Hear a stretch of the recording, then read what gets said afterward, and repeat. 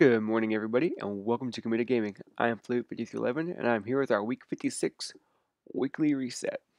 So here we go. We have the Undying Mind strike for the Nightfall. We have Solar, Juggler, fresh troops, which means some groups of enemies have extra enemies with them, and Catapult, more nades. The Solar Burn, it's going to be a pain for those snipers. They're gonna suck. The Solar Burn.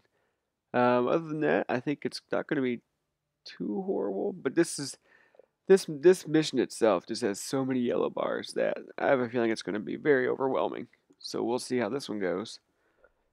The weekly heroic has heroic and fresh troops. So the heroic strikes now have two modifiers. Last week they only had, I think they just had heroic. So they get fresh troops this week for the weeklies.